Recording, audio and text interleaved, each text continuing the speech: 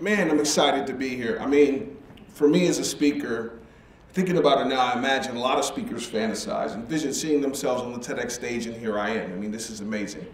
So, the other day I was having lunch with my mentor. I love this guy. Now, he's from Hawaii, and my mentor, he's always talking about his mentor, his uncle, and what he used to say in the native Hawaiian language.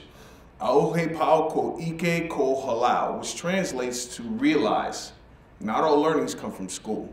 There are learnings all around us if you quiet down and open up your mind. Because when you change the way you look at things, things you look at start to change. So as I'm listening to my mentor in this moment right now, I'm recalling examples of this in my past. Now, back in the day, I played a lot of football. Plus, naturally, people are curious about this ring, so it makes sense that I would tell you a story from back then. Gets deep now. Picture it. We're about 3/4 of the way into the 2005 NFL season. Thinking back to when the season began, the Pittsburgh Steelers, we had big hopes, high expectations for this season. See, last year in 2004, we had the best record in the league with 15 wins and only 1 loss. Our quarterback was the Rookie of the Year, and our team made it all the way to the AFC Championship game, just 1 step away from winning, getting to the Super Bowl. Not yet, though. Thanks to some guy named Brady from up in New England. That guy, Brady. I don't know if you guys have heard of this dude, Brady, but this was a long time ago, so I digress. Now, we're 11 games into the 2005 season, and we just lost our 3rd consecutive game. We realize that if we lose 1 more, we're mathematically eliminated from playoff contention, and our Super Bowl dreams will be over. I mean, all of a sudden, it's like Chicken Little. The sky is falling, everybody's turning against us, the fans are panicked, the media is like, the Steelers are way too deep in a hole right now, they're out. But of course, the players, we're saying all the right things. I remember saying to a journalist, hey, relax, we got this, take a deep breath, we'll just go deeper into the season, 1 game at a time. Now, our coach, Hall of Fame inductee, head coach Bill Cowher. Now, Coach, he's focused in, he's dialed in. He has a deeper understanding of how everyone's feeling right now. I mean, there's a reason this guy's a Hall of Fame coach. You know, I remember clear as day that meeting after that 3rd loss with Coach, because I envisioned Coach would come in and give it to us good, really tear us a new one for not living up to our potential. You know, I was genuinely surprised at what I heard in this speech, because the learnings I gained from this talk completely changed my perspective as to what it means to win in life going forward. So Coach comes into the meeting and everyone went silent and held their breath in anticipation for what was about to happen. So Coach stood in front of the group and he said, guys, thinking about where we're at in this season right now, realize you don't know what you don't know. And believe it or not, it's what you don't know that you don't know that's running the show right now. And think about this for a moment. Since you don't know what you don't know, how do you know what you believe you do know is right? Don't answer me now, just relax and consider what I'm saying. You don't know what you don't know. I told you it gets deep, right? So, you know, it's funny. I'm always flattered when I meet new people. They seem impressed. I mean, thinking about my NFL background, the fact that I was drafted by my hometown, played 8 years in the NFL, and won the Super Bowl playing for my favorite team. I mean, think about it. Being drafted by your childhood team and bringing a world championship back to your hometown, it's the kind of thing that if you weren't sitting here now, focused in as you're listening, if you didn't see me standing here as living proof, most people would say it feels like a dream or a fantasy. Now just imagine this fantasy is your actual experience. Ooh, shoot. There we go, skip the slide. Just imagine if this fantasy is your actual experience. You know, grateful as I feel right now, this is an actual experience from my past. It's really funny, people are always curious and intrigued. I mean, most people don't get to play pro sports, so when I think about it right now, it makes sense. You know, I just picture them asking themselves, and I've heard people say to me things like, wow, that is amazing. You mean to tell me you were drafted by your hometown, played 8 years in the NFL, you were born in Pittsburgh, and you won the Super Bowl. That is incredible. You know, I wonder what that would feel like to win the Super Bowl. I bet that feels spectacular, right? It's funny because winning the Super Bowl is a feeling that you are already familiar with deep down. I mean, it's a feeling you felt before that you're very intimately familiar with. Just think about the memories. Just go back. We all got memories. Go back in your mind and remember those times in your past where you felt those butterflies, that feeling of excitement in your stomach, that sensation, the moments that made your pulse race and your breath shallow, and you hear your heart beating in your ears. See those things now. Things that took you to levels of pleasure, fulfillment, and satisfaction that felt so right, it almost feels wrong.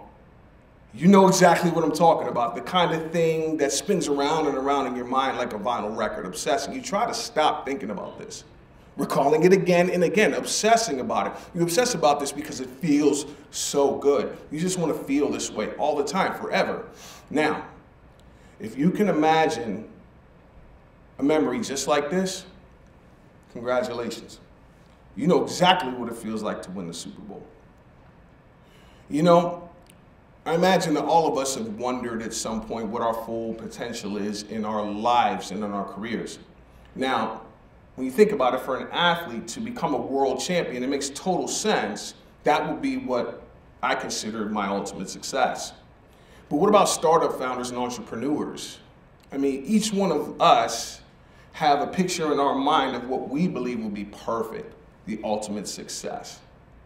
You know, and so when I deal with clients, this is what I point out to them. That's your Super Bowl result. I mean, just imagine feeling that feeling in your career, right? And so most people don't realize that being an entrepreneur or an aspiring NFL athlete are very similar in nature. I mean, think about it. You've got a dream, a vision, something bigger than yourself that you feel a burning desire to experience. Your friends and family, they think you're crazy because you're attempting to do something that most people don't have the intestinal fortitude to even attempt, and those that do typically fail in their efforts. But here you are, working at it day after day, holding that picture in your mind, sacrificing blood, sweat, and tears to make what they say is impossible your reality. Am I right? Now, who did I just describe? An entrepreneur or an aspiring NFL athlete? See, my job today is a keynote speaker, a mindset coach for entrepreneurs, startup founders, C-level executives. One question that I get asked a lot, and I just remember a client saying this the other day, they'll say things like, yes, that Super Bowl feeling, that's what I want. Why can't I feel that? What's stopping me from feeling this feeling in my career? I want to feel this way about my business and bring that feeling into my family. How do I do that? Developing this Super Bowl feeling in your life is a lot simpler and easier than you might think. How easy? It's kind of like the Wizard of Oz. I know you guys have seen the movie, right? Think about it. Dorothy, she's wanting to go home and believing that getting what she deeply desires is a lot to take in. Now, you guys can envision the scene right now. You remember she had the power the whole time. She had the power in those slippers, right? So even though you know this story, perhaps you never thought of it like this. She had the power, yes. Recognize now that all she needed were the basic instructions of how that power works. All of a sudden, you realize that getting exactly what you desire, whether that's going home to Kansas or winning the Super Bowl, you realize now how simple and easy it can be to be, do, and have whatever ambitious goal or experience of pleasure you deeply desire. Now, thinking about what your goals are, when you think about the things that are lofty and ambitious, that seem just out of your reach, perhaps you just don't know what you don't know. Imagine if you did know how the situation would just look different, more achievable. Because when you change the way you look at things you look at start to change. So, thinking about it now, it really comes down to understanding that you don't know what you don't know. The world, the universe is too infinite. There's too many perspectives. So when you're saying things to yourself like, I can't, I'm not, maybe it makes more sense to be curious and ask yourself, what do I not know that I don't know? It gets deep now. So let's get deeper into it. Now, one thing that people are always curious about when they hear about my football past, you know, they'll say things to me like this guy said the other day. He said, wow, to make it to the pros in the last 8 years, that's tough to do. What is it, like 1% of high school athletes make it all the way to the professional level? That means that you must be one of the best of the best. You had to compete against and beat out a lot of people. Pro sports is so competitive. Competitive. That's funny to me. I can appreciate this perspective. Making it to the pros is statistically rare. You know, it's funny, people are always surprised to discover that even though I lived it, I played in the NFL, I see things completely different. Now, this perspective on what it takes to accomplish something so rare, what I want to share with you is a way of looking at things, a mindset that anyone has the ability to adopt within their life. Anyone. And life can seem competitive, but when you change the way you look at things, the things you look at start to change. So this is what I suggest. In the world of entrepreneurship, business, what I learned through playing sports is that sometimes the key to winning the competition is to not compete. I know, it sounds counterintuitive, and I know that that's the way you're used to looking at things. The fact is, you don't know what you don't know, and let's just change the way we're looking at this. So, you know, thinking about it now, when you think about what is it going to take to create that positive shift in my life, you know, it's really getting deeper into the aspects that, how am I looking at my situation? You know, so a lot of times when people talk about competition and competing, you know, there's a lot of presuppositions in our language. When you think about the word compete, there's certain things that I must assume in order to make sense of what I call a competitive mindset. So what I want to put you guys in touch with is the difference between a competitive mindset, ooh, I'm on the wrong slide, a competitive mindset and a creative mindset. But before I do, let me get deeper into looking at the situation different. So let's talk about emotions. Most people don't realize that emotions are just energy in motion. Think about it, emotions. Emotions are a tool that obviously everybody has, yet most people don't know that they don't know the basic instructions of how these emotions work. I'll go deeper.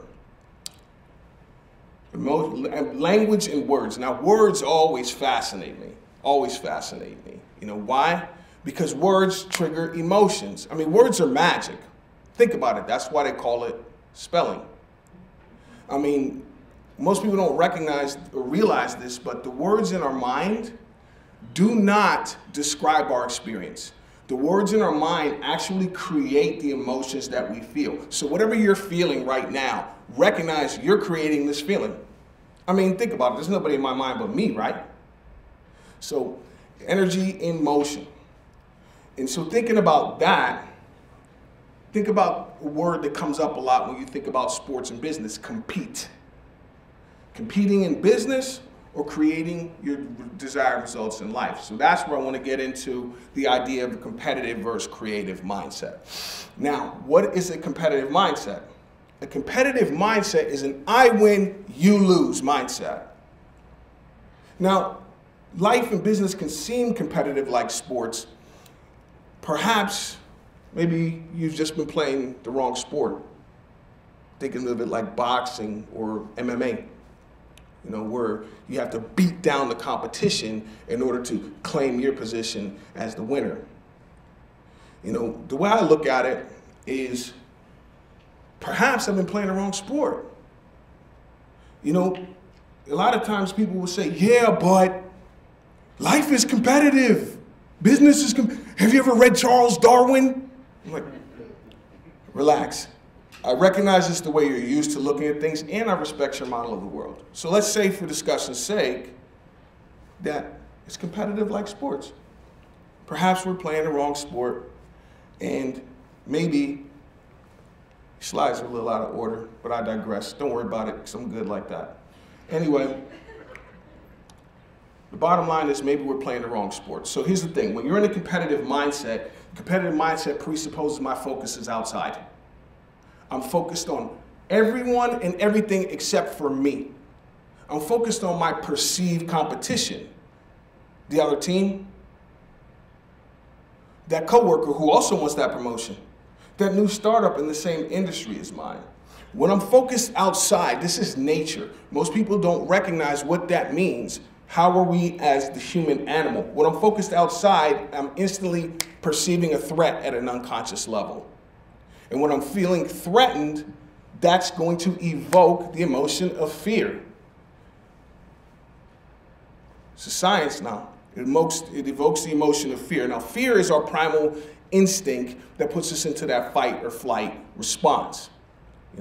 Now, it really goes back to pre-civilization, before man, when man lived in the mountains, the plains, the jungles, amongst the other animals. Now, we human beings can't fight big predators, lions, tigers, bears, etc. So how do we survive?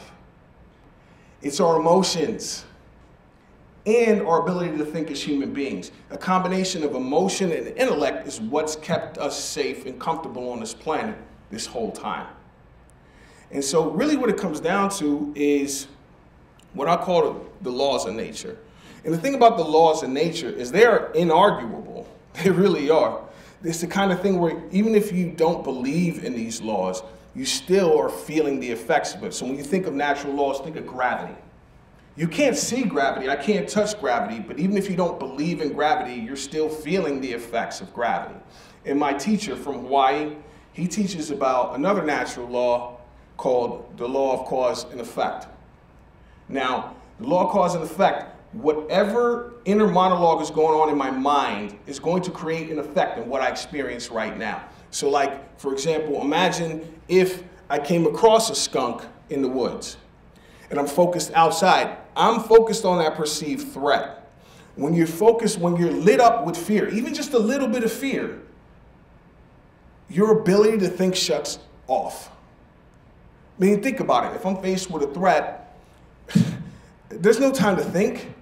There's no time for fun. There's no time to find a mate to reproduce. All I'm focused on right now is survival. And my best, greatest resources, my emotions, are not available to me when I'm feeling even a little bit of fear. Just a little bit, and I might be missing something. So this is why competitive mindset doesn't necessarily work when you think about creating the results you want in life. So my Hawaiian mentor, he talks about another natural law, cause and effect. Now, cause and effect, as I explained, is whatever's going on inside is going to create an effect of how I experience life outside. So it's always important to recognize, where am I focused? Am I focused outside, or am I focused enjoyably inward on the idea of getting my specific Super Bowl level result? Really what it comes down to is recognizing this. In the competitive mindset, I'm focused outwards. If I'm focused outwards, I'm perceiving a threat. I perceive a threat, I'm feeling fear, and when I'm feeling fear, I can't think. My mind shuts off. That's why I suggest we get a creative mindset. Now, a creative mindset enables us to focus on the resources we already have and get more out of those resources. So again, in the competitive mindset, a lot of people, business is competitive like sports. Perhaps you're playing the wrong sport. Perhaps you're playing the wrong sport. If it's anything like sports, I would say it's more like Olympic swimming.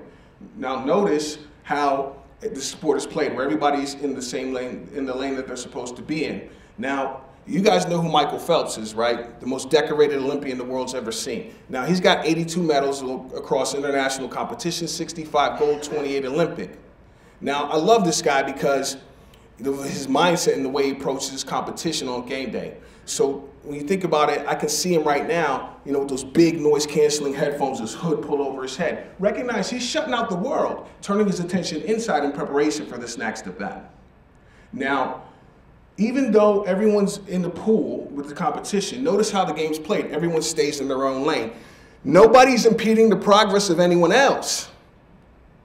So Michael Phelps has got all his focus inside on his motivation, his inspiration, his passion, his desire to be the best at what he does, and he's thinking about one thing. How do I get from where I am to where I want to be? How do I get from this end of the pool faster than I've ever done it before?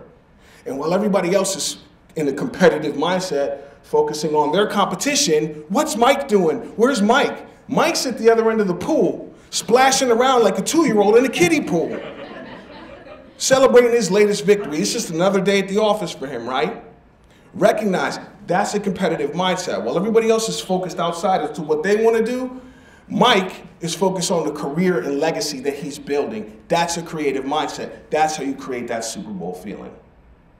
Now, thinking back, I was having lunch with my mentor, and he's talking about, all these different things and different learnings.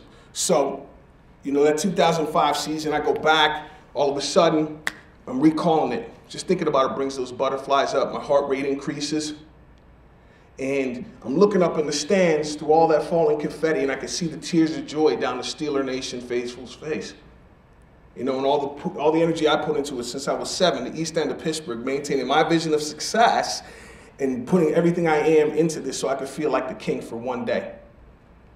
And just remembering how we felt in that meeting with Coach, and where he talked about remembering how we felt when we lost to the Patriots and didn't make it to the Super Bowl, reminding us that we lost that one game in the second week of the season, went on to win 15 straight games before falling just short. So Coach said, guys, you're saying all the right things, and I recognize you're feeling fear right now. And that's okay. But if we continue to focus out there on the naysayers, what they're saying in the papers, watching SportsCenter, that's what has us feeling like our goal is slipping away again. You guys won 15 games straight. You can win 9 in a row right now. You've been here before. We just got to preserve the learnings from that past experience and focus inside on who we know we are. Just picture the party back in Pittsburgh, the parade through downtown, right? Just picture all of that and notice how that feels inside. Focus on that feeling and let's go make history, and that's what we did. Something that was statistically rare by taking a Michael Phelps approach. Now, when I think back to lunch with my mentor, he always talking about his uncle, but this is what he said about his dad and what he believes is the secret to creating your future. When you think about creating the life that you want, doing and having the exact experience you want, it's not, if you want to change what's going on around you, focus on what's going on within you. Use the power within you. You are the power. You have the power to make the impossible possible. And if you continue to stay focused out there, it's going to be tough. But your only focus should be on how good can I be? How good can I be? Because whatever you think you are, you're so much more than that. I just feel really grateful for all the coaches and mentors that I've had in my life that show me that I am in control of my life. A kid from Pittsburgh gets drafted by his hometown team and brings a championship home. Whatever you guys think you are so much more than that. Success is simple. Click 3 times and go home to a hero's welcome, living the life you've always dreamed of. Success is simple if you know the basic instructions. Mahalo, aloha, and thank you.